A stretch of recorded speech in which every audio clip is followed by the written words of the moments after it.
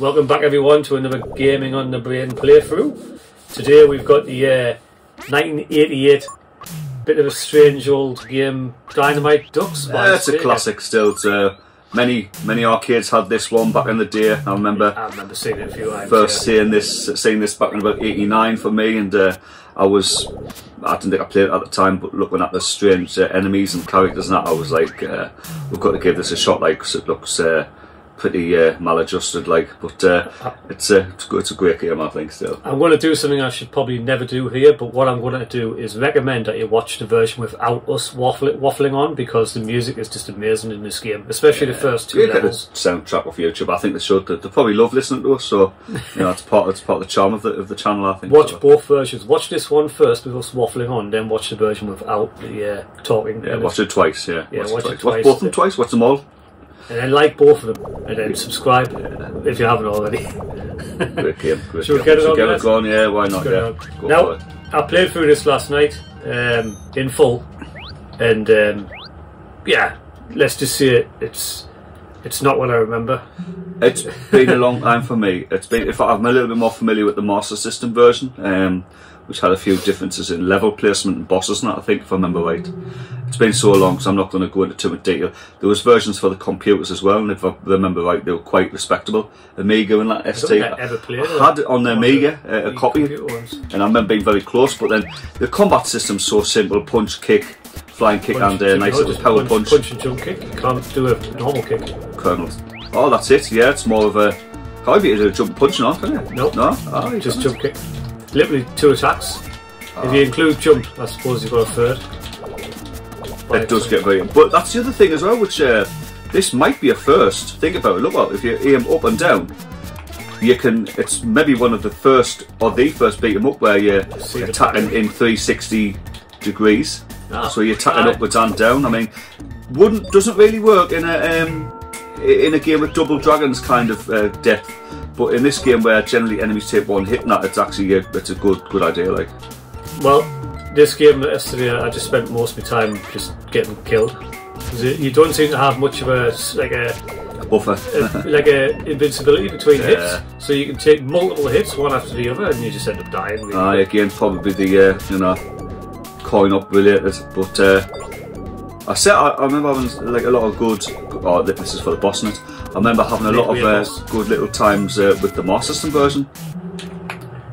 But the best thing to do, the best tactic for this is just stand and shoot. Then just take your hits like a man or a duck. You do get a little bit of invincibility, but I don't think it's enough to really make a difference. Nah, it doesn't make a difference. But I remember like the graphics at the time again, 1988, and the characters, and it was like, this just looks like a living cartoon, which is pretty crazy. I mean, you know now, but like in 1988, this was pretty impressive stuff. Like I say, another early scrolling beat 'em up with very different levels, in the vein of Double Dragon, but with nowhere near the depth or style. And again, a game that came out before Final Fight as well. But there's nothing in the way of grab moves around this, you know. It's closer to stuff like King of Dragons by Capcom, or maybe even Dynasty Wars and that. Yeah, you get a lot of one-hit enemies and stuff. Take 2 hits. Yeah, I mean they don't allow the attack in 360 though. There's no running attacks or anything, you know. It's very simple combat. But again, I think this game would have sold itself at the time on its look. On its unusual look, you know, these comical characters and that, you know, it's look like a Saturday morning cartoon. Oh, I mean, I'm not taking anything away. Graphically, it looks lovely for the 88 and that. Have you ever worked out though, why has some of the enemies... Oh, there's a glitch. Why is some of the enemies not got bodies? I don't know this. I mean, if anyone knows, they want to comment. Like the elves. Suzuki. The Mutai. I'll have to ask him, yeah. He might respond to this video. Hopefully do, Mr. Suzuki-san. Mr. Suzuki-san. Yeah, I remember this boss, because you can shoot the bits off, It circles, doesn't it? And then punch it really hard. I even thought hiding down the bottom corner of the screen might save you, but it just means you can't hit it. You try to hit the centre, aren't you? Yeah, you break all the rocks on the outside and then I like the way that it gets more and more fucked up though. Like, look at it, looks drunk, looks like it's got a good hiding basically. You know, again, like really cool. Eyes get heavier and all. Yeah, he gets like X's in his eyes. Yeah, when they're dead now. It's great, man. Yeah, I think we'll fight each other here, do we? shades of Double Dragon. I don't think it's yet. I think it's the next level. Yeah, after this one. Oh, that's it, man. There's 2 bosses for each level, isn't it? 2 bosses for each level. Sub-boss and 6 boss. levels, I remember right. It didn't have much of a lasting impression on us, so I don't remember. The thing is, it's kind of experimental game, really. Again, it's coming at a time when the side-scrolling beat 'em up was new. It hadn't maybe completely found its footing. Well, I mean, you could argue it did with Double Dragon and things that didn't need to really develop much from that, apart from obviously Final Fight game. But the props to Sega for trying something a bit different. When it could have just went with a Double Dragon clone, a bit like their later game. Tough Turf. But it's a Sunsoft release and all that, but it's got Sega's name on it. I like that game, actually. I fancy a 2 playing that. It needs to be done soon. I was thinking about that. It's not a bad. Do you know what it is, right? It does play like stripped back Double Dragon, but there's something about the music going on. It's a longer game. I mean, it's a lot longer. It's more like it's almost a Final Fight length, to be honest. But it's about 40 minutes. But it's you hit it. I can hit you. But didn't you do that? But it's if you want to kick your ass in the boxing match after. I was going to say, I thought with Tough Turf, or like the bosses and the enemies, not like for very Double Dragon or Warriors inspired, you know. Yeah. Renegade, you know. Well, I've never finished it, but I did play I'm not quite a bit of it. It was back when I played it. It must be about 10 years ago. It was quite glitchy. I played it on an older MAME and there was no glitches at all. Like an older MAME, so I had no problem at all. And this was like I might be going back to even set like 37, talking way back. Right. But 2000 or something that was. But it's I remember I didn't complete it, but I remember feeling that I felt a bit like Renegade more than Double Dragon. I mean, obviously it doesn't have the button setup of Renegade. No. The left and right hits, which would later be more popularised in Double Dragon 2 arcade. But it does have it's that look, isn't it? It's just the enemies with leather jackets and metal knee pads and stuff like that, and headbands, bandanas and stuff. It's got that look, which is clearly Renegade, obviously being the Western version of the first Kunio-kun game, clearly inspired by the Warriors, you know, such a classic film. Like, got its own game, didn't it, years later on the PS2, which turned out to be pretty fucking good, like, so. Yeah, man. It gets a good write-up by a lot of people. I won't waste time putting my name in. I think what I like about this game and all is the diversity of enemies again, though. I mean, yeah, you've got the dogs that you're fighting on level 1, but they're always chucking something new at you, so if you do want to see what the levels give you, you know, I mean, obviously a game like Double Dragon blew its load fairly early on. I mean, this is Double Dragon's still a better game than Dynamite Dux. Speaking of Double Dragon, I was firing up my Xbox 360 yesterday and I managed to download me Double Dragon. Is that the one with the nice graphics? Yeah, so I've recorded a playthrough. You know that's gone for good now. If you never won that back in the day, that's a Double Dragon game that's now gone. So well, it was only a few months ago I couldn't get it working. I could only play the demo, which Xbox Live thought I only had a demo of the game, but I re-downloaded it because you download your past purchase, most of them anyway, and it's worked. I managed to play through it all. Right, the trick here, Glenn, is the guard. It's the punch.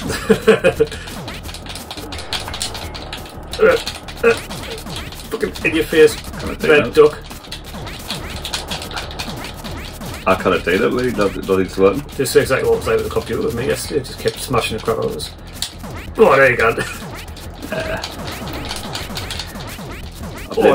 I blame my fingers still. Back. Not away. Fisted you right in the belly button. Right. I loved it every second of it. It's the most technical fighting game I've played in a while. I do remember that. I think you do have a fight at the end of that. You probably do. You might win this one, mate. I will. I had practice last night. Right, that's it. So this is the first time I've played this game in about 20 years. Anybody? So not Mark, obviously. So any winnings or false excuses in already. Yeah. You see the missile launcher hiding behind the rock. It happens twice. Happens again later on. No? I'm almost like an expert. I finished in less than 24 hours. I think you've been through about 4 or 5 times last night. You spent about 3 hours on this, didn't you? See there, one was more than enough. I'm alright. I say the same thing every time. Level 3. Like, how many levels is it? 8? 6, I think. Oh, that's not too bad. We're blasting through it though. Aye, is there less enemies? Is there more enemies, that would you say, than 2 player? Is there more things happening? I don't think so. Yeah, probably about the same. This bit's taken straight from Golden Axe, except you were meant to go down the bottom. Golden Axe. The elevation. Big Golden Axe. Oh, here we go. Yeah, I've got one weird thing. You've got drift when you stop moving. When you press let go, you actually drift a little bit. You have like that momentum, which is unusual. This is a good. I remember this block. Wonder Boy. That's not hurting. Nowhere near as bad. Yeah, that is hurting. It is. Just keep giving it some. You know, eventually its legs will fall off. Yeah, they're cracking on there. Yeah. Kind of cool, like. It's yeah. I mean, technically, it's like quite a achievement for 88, I think.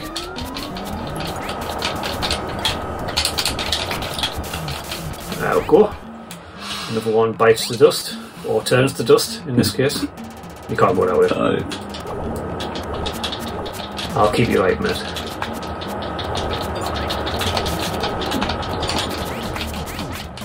Ow, ow, ow, ow. Oh, is that you getting us back for the box? Was I hit? I didn't even realise I was. I was too busy looking at your hamburger.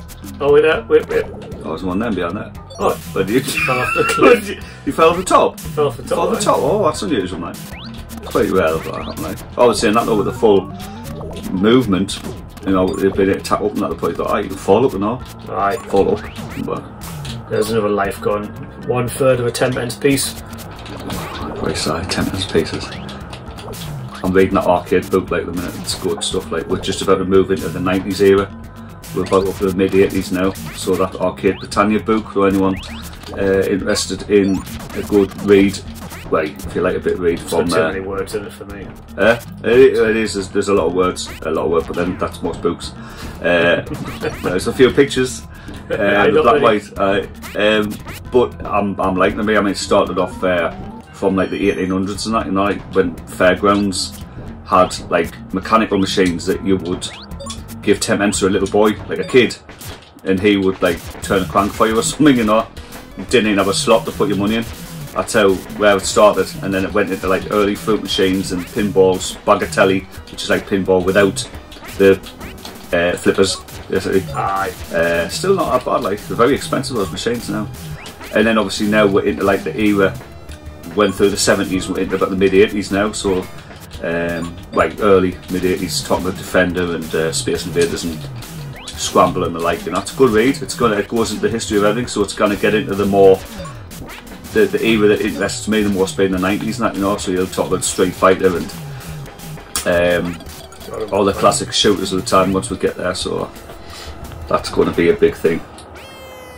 I'm very surprised if it skips anything like that, but I'm enjoying it. I'm halfway through. No, good. There's not many books like that we should write one. Sorry. I think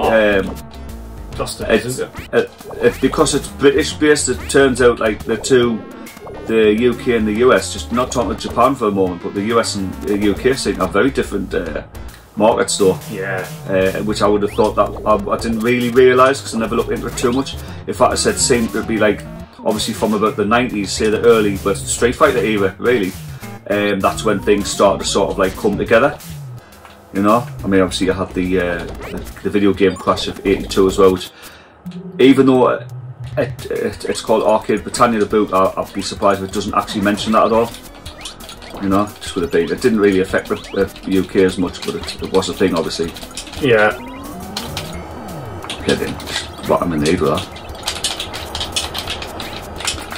So that'll be interesting. I like it, mate. I think it's a good book, like. I can't think of many games where Star is the bad guy. Star's are usually good. Something you pick up with it. Yeah. This one's not letting us pick it up. I don't remember this. I don't think I've played through this version. I think I have only played the Master System, because that's why I said I think the Master System's shorter. I think it's a shorter game with less enemies and bosses. Possibly like only half the levels even, which was a thing in some of the Master System games. It was cartridge size now. Sometimes it was down to versions, or I mean there was a game called Captain Silver, I believe that's what it's called. That was I think a Data East side scrolling sort of a little bit like Shinobi, you know, where you platform beat 'em up sort of thing, where you were stabbing pirates and that. and there was a few versions of that. Like it was an arcade game and it was a NES game as well. But there was a NES version that was only, sorry, one of the Master System versions, the UK one I think, was half the size of the American version. Type Gibbs didn't want to use a bigger cartridge. It's that, it's exactly that. They just used like a 2 meg as opposed to 4 meg or something. So shocking that, isn't it? Especially when you've literally lost half the game, you would pay the same price probably. Oh, it'd have been, you know, wouldn't have been a budget release. Do you know what makes it even more shocking though? I've seen both versions of the manual. In the UK, like whichever version it is, if it's the UK one short or the American one, it's got everything. It just assumes that like it's the full game. So you've got levels and enemies mentioned in the manual which aren't even there. It would have been. It was bad enough when computer games did it. You know, like US Gold would release, you get an Amiga version of something, and the manual would be like talking about the Amiga version only and the controls and stuff and levels and enemies, and then you'd get your Commodore Spectre version, and the game was like half the game was missing. I just show you the screenshots. Of the Amiga and I mean, yeah, but those games tend to be way cheaper, you know. I mean, you pay £10 for like £10 for average full price Spectre or Commodore Amstrad game, but if you're paying about 30 to 40 quid for the Master System cartridge release, you know, it's a bit of a swizz, like. So, oh God, I haven't used that word for a while. All that extra money just for the convenience of not having to press play on the tape and sit back for an hour. Well, mind you, I don't know if you know this, but PC Engine version of R-Type did it the best way, like. Releasing two cartridges. Releasing two view card size that is their format. But they were called R-Type 1 and R-Type 2. And it's like, well, if you didn't realise and you thought you were getting actually R-Type 2 and you're not, you're getting R-Type 1 Part 2. Well, they released the CD version. They did a full complete game with extras and everything. In fact, I believe there's 2 CD versions now. Or what I could be thinking is, I think I've got that wrong, I think there's the CD Complete, I think it's called R-Type Complete with extra levels and not extra levels but extra music and some cutscenes. And then I think the Japanese, if I got right, I do know. I think the Japanese version of the original R-Type is on a full view card, if I've got that right. Or it's the American release as complete. I think it's the American version came as one complete game. Except that's shite that way. I can't remember which way around it is. But yeah, I knew about that. Yeah. Shocking. Come get some. Come on! Oh, get out, straight to the shops. Can I do now? I know, that's once you get pinned in the corner, you can't even use your duck to get out of it. I'm not using the duck, I am a duck. Oh, that's a good point. It's called block, but you're not blocking, you're like not blocking, I'm trying to block. That's evade. I'm just going to do it until I die. These sections are boring. Oh, that's terrible because I keep winning. That's great, isn't it? That's why it's terrible for you. Just got to stand in the corner of the next one. So see, you do realise though there's like 3 or 4 fights here, so that pretty much means I'm winning. You might win the last 2 double dragon fights. No, I don't mind. If it makes you feel better, I'll tell you what I'm going to my strategy, my special winning strategy with the next round is to stand in the corner and just hit punch. So I'm not going to move. So at worst, it's a draw. Oh, get off the cliff. That's what you get. Oh, fall into the spikes. Oh, God. I don't remember some of this stuff. Like, say I played through this once and it's quite forgettable though. No, I think the level design is quite good. I mean, there's some. The levels are not. You get. There's some. Fell off the edge, I mean, the enemies are starting to repeat a little bit now, like, but that's halfway through the game, so that's not too bad. Like, I'd be a bit gutted if, like, after level 1, you were just fighting. Well, saying that the Indian, do we call them that now? No. The Native American dogs, or whatever they are, definitely something I can't remember at all. So again, something I've seen all the Master System version, or am I thinking about the Amiga version? It just doesn't have all the stuff in it.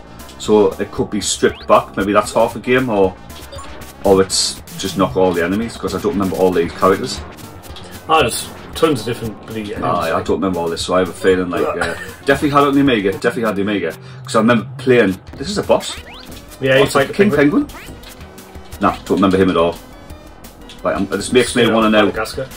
This I know, or Happy Feet, or Unhappy Feet in this case. But I'm thinking about watching some, I'm not playing it, fancy watching some long plays of all the computer version now in the MOS to see what's missing. So, you're not allowed to watch long plays, we do long play, like play through. So you're obliged to only watch our channel. Right then, I think we need to, after this, we need to play all the home versions, the MOS system. It probably came out on the Wii service. I'll let you do that. Oh. No, drop me flame. You must keep punching us like you drop me flame. I'm down here. Your fist isn't that big. It is when you charge it up. I just don't. I just keep tapping it. It's too much effort to Oh, I hold the think I button. went behind the scene. I think you can jump over there. I'm just going to try something. Wait, watch. No, you can't. You jump off the You top, can lose. maybe. The weapon's behind it though. This reminds of Commando, really, you know, where you got these blokes with Aye. mortars and that behind the rocks. Oh, I fell off. I'm trying to avoid getting hit, but it's just not possible. Ow. Possible. Oh, it's terrible, lad. You've really got to get on the edge of that jump, like. Music is cool, like.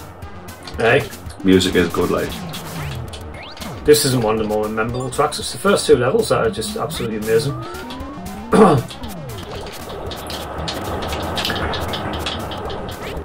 I quite fancy like redoing them in like a rock theme or like a something like a trancey theme or something. Oh, look at that, man! See, Oh, even the mole just comes That's. from nowhere. Oh, him again? You again! So we've already repeated the fire. You get the repeats of the rock. So The rock. the rock, not that rock. But wait, this is the boss of the level then. Yeah, it is this time. Yeah, He was. he was a halfway boss last Was time, he? I think. I'm sure he was. Oh, I hate when they do that. I don't mind so much when if they repeat it as a final boss game, but like a new colour scheme and tougher or something. That's lazy, but it's something, you know. I mean, even Steel Empire like did that, but it changed that boss a bit. Yeah, The purple, you know what I mean? That ship. They changed it a bit and added some weapons on, so you probably thought, I'm fighting the same old middle boss again, but it's not. actually, Mark's Double Dragon 3. it is. Yeah, you fight what's the name? Cleopatra.